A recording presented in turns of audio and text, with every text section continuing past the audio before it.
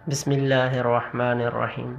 नाज़रीन, आज हम एक कैपेसिटर की वैल्यू KVAR से माइक्रोफैरड में कन्वर्ट करेंगे। उसके लिए हमारे पास एक कैपेसिटर है जिसकी वैल्यू 1 KVAR है और उसको हमने सप्लाई फ्राहम की है 220 वोल्ट और 50 साइकिल पर सेकंड फ्रीक्वेंसी की। तो हमारे पास फार्मूला है, C इक्वल होता है KVAR बटा 2πf/v²। अब इनकी वैल्यू पुट करने से 1 ज़रब 1000 यानी KVAR को VAR में कन्वर्ट किया ओवर 2 पाई, एफ की जगह 50 फ्रिक्वेंसी आ जाएगी और 220 वोल्ट का स्केयर आ जाएगा।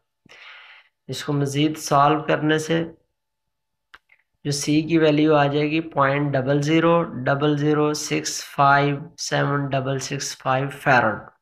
अब ये जो माइक्रो होता है वो इक्वल होता है 10⁻⁻⁶ के।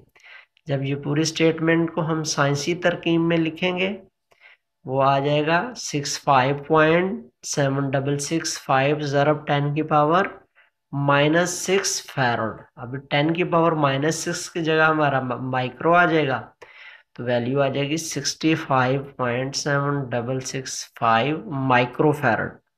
माइक्रो की जो वैल्यू होती है वो 10⁻⁻�6 होती है।